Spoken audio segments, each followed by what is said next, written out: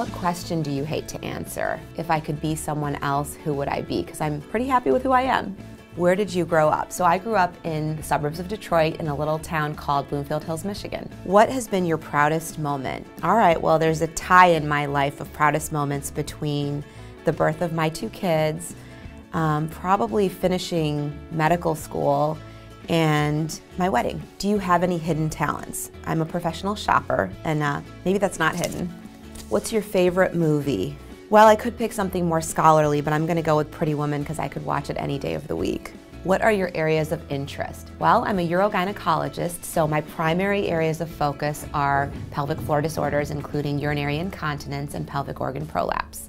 What piece of advice do you give your patients most often? Probably the most common thing I tell my patients is that pelvic floor disorders are common because I think people come in and are sometimes embarrassed to talk to me, and I want them to know that they should feel comfortable talking to me about their problems. What's the one unhealthy thing you do? I eat dessert every single night after dinner.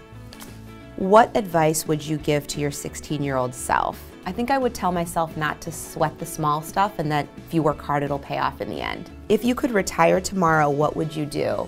I feel like the one thing in my life that I wish I had more time for would be more charitable work and more giving, and so I would definitely dedicate myself to more of that if I had more time.